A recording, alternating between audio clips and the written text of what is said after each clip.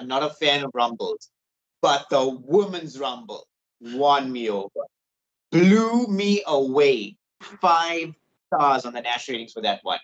Everything about it was just absolutely perfect from start to finish.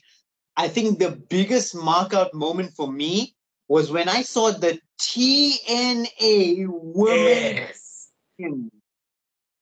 Okay, I'm going to just pause you there.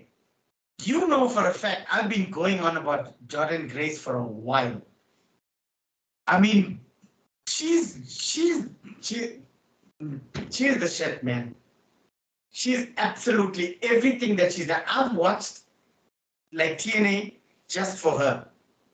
The stuff that she does, she like her work, just the way it's unbelievable. It's unbelievable.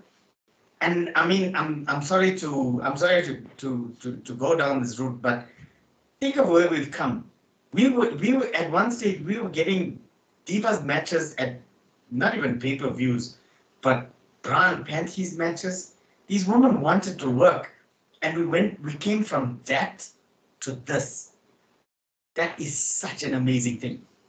And the stuff that they in before we forget, What? Jade Cargill. Jade Cargill. Man, oh man, a she's going to be the superstar. She's going to be the LA Knight of the female division. Yeah.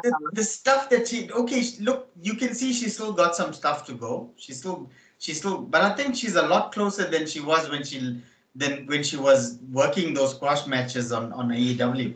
And the fact of the matter is, most of the matches as TBS champion was squash matches. She's she's come along leaps and bounds, man. She's amazing. It, and then the obvious thing, I know almost everybody had their time to shine. Chelsea Green was amazing. Naomi coming back was amazing. There were so many giant positives from Women's Rumble. But for me, Bailey winning, man. It's not like one of us called it or anything, but Bailey winning, it's deserved. It's deserved. If there was anybody that needed to win, that needed for the stuff that happened on SmackDown to happen, it's Bailey.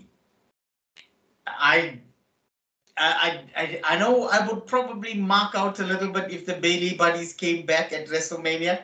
I don't think we're gonna go that far.